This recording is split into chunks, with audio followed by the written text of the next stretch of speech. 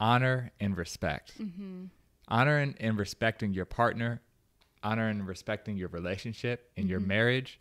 All of that is so important, and never forgetting that. And that's actually why we're wearing these shirts right here. This is what it's really all about. I'm her king, she's my queen, and we want to have that honor and respect in our relationship. And I want her to always know that she is the queen and that she deserves to be treated as such. And everything that I do, every decision, every action that I take is to honor and respect her. And if I'm not doing it out of that honor and respect, then I'm not doing it for the relationship. I'm not doing it for our marriage. And that's not how it should be, because marriage is a mutual thing.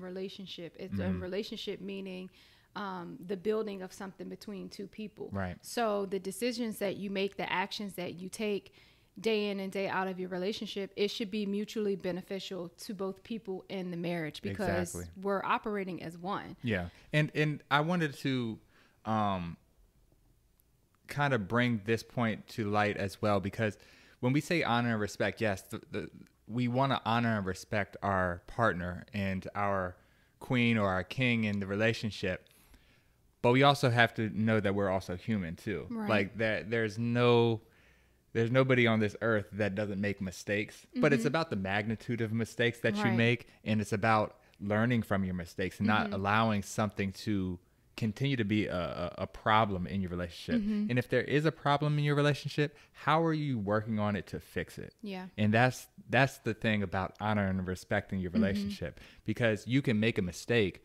but are you doing things to correct yourself? Are you doing things to correct your habits and your routines to be able to be a better husband, to be a better wife? Yeah. And I think in order to understand how you can be a better husband or better wife, or how you can show up better in your marriage, when we talk about honor and respect, maybe you should sit down and have a conversation with your partner and say, what does honor and respect look like to you? What does that mean to you? Right. And I can tell you what it means to me, and then we can see if we're on the same page. Yeah. So you feel like you're being seen and you're being heard. And when you say honor and respect, your partner is reflective of that, and vice versa. Building a happy home, Yeah. building a happy marriage, building a happy family. All of those things take day in and day out work. Like you said, it's about those routines, it's about those habits, and building those healthy habits provides you the responsibility for you to pour into your marriage, to pour into your relationship, and to pour into yourself.